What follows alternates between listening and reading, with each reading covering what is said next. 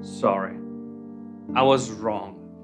At the beginning of October 2021, I released a video on the new Microsoft Whiteboard. I was so excited about all the new features that I jumped into it, tried it all, and immediately made a video. I was very positive, but then I started using it for real. Little by little, I was noticing some strange things. And then somebody starts commenting on the video and disagreeing with my review.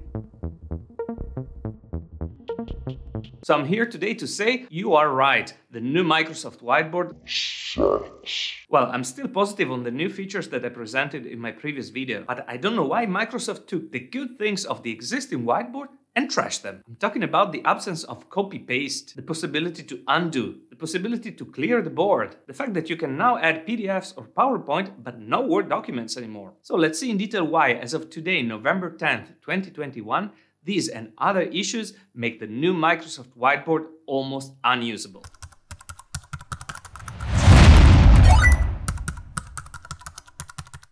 So I'm opening the whiteboard that I have created for my previous video. I'll open it in the new Microsoft Whiteboard environment, but I will also use the previous version of the app.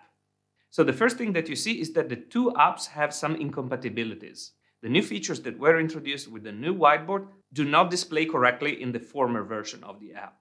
But that's understandable. In the old app, when clicking on an object like a sticky note, there was the possibility to copy it and paste it. You could also use Ctrl+C and Ctrl+V on PC. That's very useful because it allowed me to take the format of the object and duplicate it. Now in the new whiteboard, this is not possible. You cannot copy and paste. And I'm just asking myself, why? Another thing is that in the former version of the app, you could give a thumb up. Now this has been substituted by reactions. So on one hand, you have more possibilities to express your thoughts with different types of reactions, but the automatic count of thumbs up is not available anymore. Let's see now if we can insert documents. In the former version, we could insert PowerPoint, PDF, or Word documents.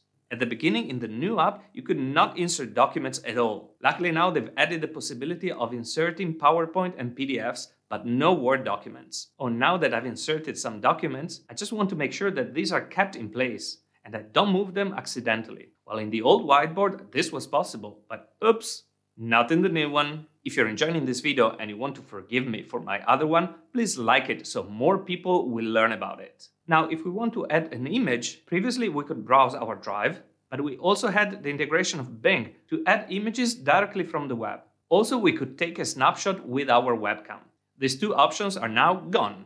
On the inking side, the ruler has been replaced by a keyboard shortcut to draw straight lines. That's not bad or good, it's just a matter of preference. What annoys me the most, together with the absence of the copy-paste option, is the fact that there is no undo. So click on Ctrl+Z, nothing happens. So every time you have to go to the eraser and then erase the object that you've just inserted. Again, I ask myself, why? They also changed a little bit the inking features. But the most relevant thing here is that you cannot ink to table anymore. So you cannot draw a square, cut it in half and create a two-cell table. And let's say you're drawing something quickly on the board, but then you want to erase it and start it from scratch. Before you could clear all content. Now this option is not there. I found a keyboard shortcut though that has the same effect. However, since I've inserted this object in the former version of the app, for some reason this has not been deleted now. And oops, I deleted everything and there is no undo. So I've lost everything. I'm sure Microsoft will solve all these issues, but today this is what it is. So if you want to check out better whiteboards, watch this video.